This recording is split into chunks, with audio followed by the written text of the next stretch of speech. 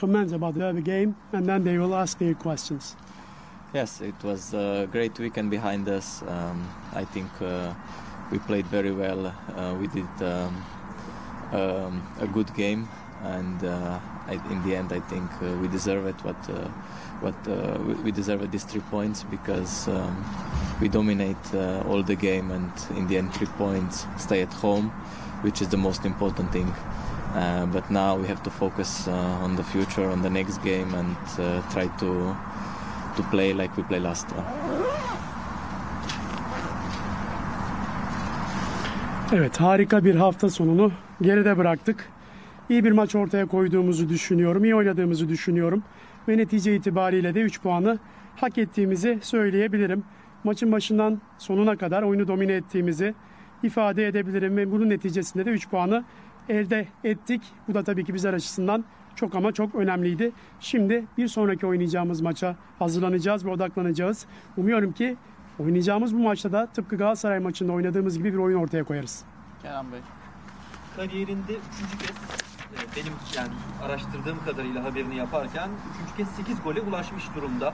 Bir 2016-2017 sezonunda, bir 2018 bir de Seri B'de, bir de şimdi kendisi performansını nasıl değerlendiriyor? Son dönemde hücuma inanılmaz bir katkısı var. Bununla ilgili neler söylemek ister? So as far as I searched, I saw that you reached the 8th goal for the 3rd time. The first one in 2016 and 17. Second one was in the Serie B, and right now, and recently we are seeing that you're contributing a lot to the offensive power of the team. What would you like to say about this? Yeah, I think it's a great season behind me. I scored a lot of goals, but like I told also before, I think this is because we play well like a team. You know, it's important that team is playing well, and then it's for me easier to play like I know it. Yeah, it's a great season until now from my side, from the statistics side, but most important it is that we win every week, and that it's Fenerbahçe is winning.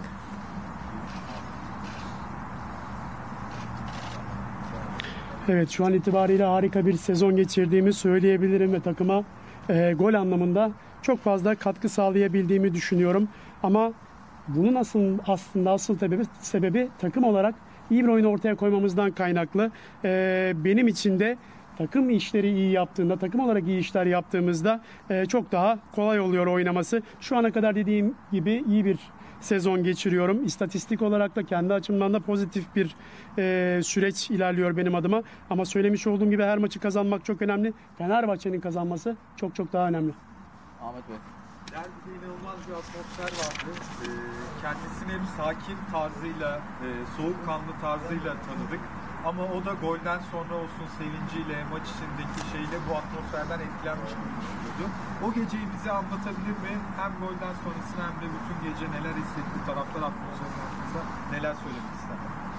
So there was very amazing support and atmosphere in the stadium, and we normally see you that you are a calm person, and I think that apparently you're also affected from the supporting of the fans after your goal too. Can you please talk about a little bit about that night after the goal and after we finished the game when you went to home? How did you feel yourself, and how do you comment this at all? Yeah, like I told, I think it was a great game for us. Great atmosphere. The fans was really supportive of all 90 minutes, and this is a big plus for us, and that's why we play like we played it. And yeah, a lot of emotion I think from my side when you score in the derby, and when you win. It's a lot of emotions, a lot of great feelings, and I'm happy about that. I'm happy that we win in the end, and that I'm score, and great feelings. Evet, gerçekten harika bir maçtı. Harika bir atmosfer vardı. Taraftarlarımız bu atmosferi yarattılar bizler için. Ve 90 dakika boyunca bizleri desteklediler. Bu da bizim oyunumuz açısından artı bir durumdu.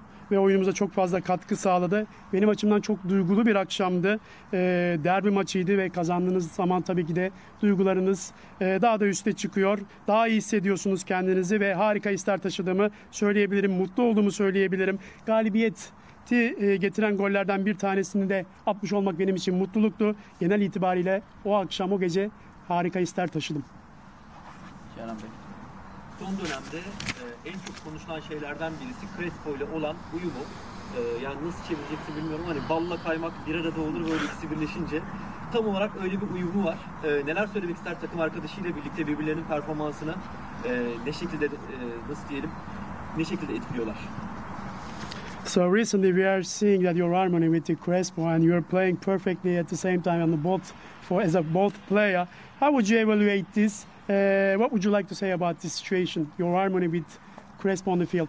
Yeah, Crespo is a great player. I'm very happy that I can play with him, and it's really a harmony to play with him. And it's important that everybody in the team is feeling great. That everybody they have a confidence to play, and this is also then that after we can see on the pitch how we played. So yeah, it's great to play with Miguel, and I'm happy that he's here. But also other players are really amazing, and this time how we play the derby and how we play last 7 or 8 matches is really enjoying. You know? Evet, Crespo gerçekten harika bir oyuncu ve şu an itibariyle uyumlu bir şekilde oynadığımızı söyleyebilirim. Ama bu noktada tüm takım arkadaşlarımın kendisini iyi hissetmesi çok önemli saha içerisinde. Özgüvenli bir şekilde hareket etmemiz çok önemli. Zaten sahada da bu özgüven geldiği zaman beraber oynadığımızda bunun sonucunda görebiliyoruz. Onunla oynamak benim için gerçekten harika bir his. Tabii ki diğer takım arkadaşlarımla da aynı şekilde onlarla oynamak da harika bir his. Zaten 7-8 maçtır göstermiş olduğumuz performans, birlikteliğimiz de bunu gösteriyor. Şu an itibariyle kolektif anlamda çok büyük keyif alıyorum. Sözleşmesi önümüzdeki sezon bitiyor. Çok fazla haber var şu anda sözleşme yenilenmesine dair. Ne düşünüyor Fenerbahçe'de devam etmek hakkında? So your contract is about to be finished for the next year. There are also some rumors. What would you like to say? Are you going to continue with Fenerbahçe for the next season? For now, I'm happy here. You know, I'm grateful that I'm here and that we are playing like we are playing, and that we are in a very good position. You know, and I'm focusing only on the pitch, only day by day. And for me, I think my part is that I show a good performance every week in the games, and then what will be the future? It's not about me. You know? Evet, şu an itibariyle burada bulunmaktan dolayı çok mutluyum ve çok minnettarım takımıma. Takım anlamında da iyi durumda olduğumuzu söyleyebilirim. Ben kişisel olarak sahaya odaklanmış birisiyim. Gün gün, hafta hafta kendimi geliştirmeye çalışan, kendi performansımı yükseltmeye çalışan birisiyim. Gelecekle ilgili dolayısıyla bu anlamda yorum yapmak istemem. Devamlı. Bu sene attığı 8 gol içinde tahminime göre en değerlisi herhalde bu son attığı goldü, ama yine de kendi ağzından bunu duymak isteriz açıkçası. So in the 8 goals that you scored so far, I think the most valuable one was against the Galatasaray, but I also want to hear from you which one was the most valuable for you. Can you also say for the Galatasaray? Yeah, of course. I think Galatasaray goal was extraordinary, not just because of the goal, but importance of the match, importance of the winning this derby. Really a lot of emotions, and I'm happy that in the end that we did it, that we win it, and that I scored it in such a big derby. So yeah. Evet, ben de Galatasaray maçını söyleyebilirim. Sıra dışı bir goldü benim için. Sadece gol olarak bakmamak lazım. Maçın önemi açısından, derbi galibiyeti açısından çok değerliydi. Çok duygu dolu anlardı benim için. Ve hep beraber gol atarak da kazandığımız için çok mutluyum.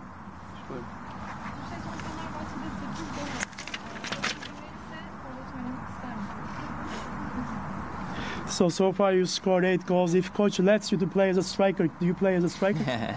No, I will do my job. What the coach is asking me. Now I'm a midfielder, so I have to do this job. And yeah, I just like to help the team and try to do my best.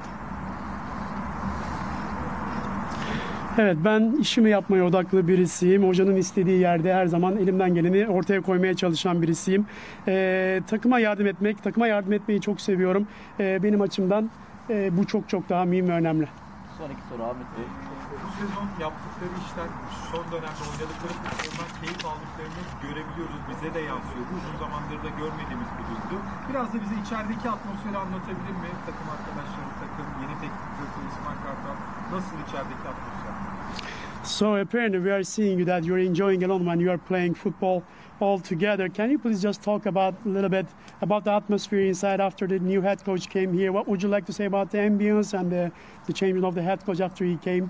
Yeah, of course, the ambience changed when the coach came. So that was important because yeah, it was important that everybody feel here like a home. That we feel that we can improve ourselves. That we work hard every day, and that was the key. That we work hard, and we are feeling like very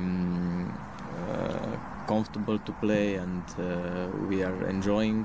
So yeah, it was important. It's, also the coach have a big role here, so I'm happy. Evet, gerçekten atmosferin değiştiğini söyleyebilirim ve bu değişiklik de tabii ki bizim açımızdan çok önemliydi. Şu an itibariyle herkes kendini evinde hissediyor buradayken ve tabii ki kendimizi geliştirmemiz gereken noktaları da aynı şekilde geliştirmeye devam ediyoruz. Sıkı bir şekilde çalışıyoruz. Bana göre anahtar noktalardan bir tanesi de bu. Maç içerisinde antrenmanlarda oyunumuzu oynarken oldukça rahatız ve oynadığımız oyundan da keyif alıyoruz. Tabii bu noktada hocamızın da rolü çok büyük. Dolayısıyla genel anlamda mutlu olduğumu söyleyebilirim. Son soru Ünal Bey. 6 hafta var. Şimdi bir puan farkı var ama Fenerbahçe çok iyi gidiyor. Keşke şöyle 12-13 hafta olsaydı dedikleri oluyor mu takım halinde? Yine 44.000 Fenerbahçe taraftarı gelmiş derbiye. Onlara bir mesajı söylemek istediğim şey var. So there are now 6 weeks left for the finishing the league, but there's still some difference between Trabzonspor and you in terms of the points. Are you asking yourself, we wish that it would be 12 or 13 weeks more to play? And by the way, 44,000 of the supporters came for the derby. Do you also want to give any message to them? Yes, of course. I mean, we are grateful that fans come and that they are supporting us, and for us is this really important. And I hope that they will support us also in the next game, because every game until now, until the end, is important. About the next game, I think we have to focus only on the next game, and then on the next game, and then in the end of season we will see when we will finish. So our goal is to win every game until the end, and then we will see what this will bring us. Evet, tabii ki de taraftarlarımızın desteği muazzamdı ve bu destekleri gerçekten önemliydi. Umarım ilerleyen haftalarda da desteklerini sürdürürler. Çünkü onların destekleri bizler için daima çok ama çok önemli. Bizler daima bir sonraki oynayacağımız maça odaklıyız. Her zaman buna odaklanıyoruz. Sezon sonunda neler olacağını göreceğiz. Ama şu an itibariyle bizim hedefimiz önümüzde oynayacağımız her maçı kazanmak. Ondan sonrasında nelerin olacağını göreceğiz. Teşekkür ediyoruz arkadaşlar. İyi akşamlar. Thank you. Bye bye. Kolay gelsin.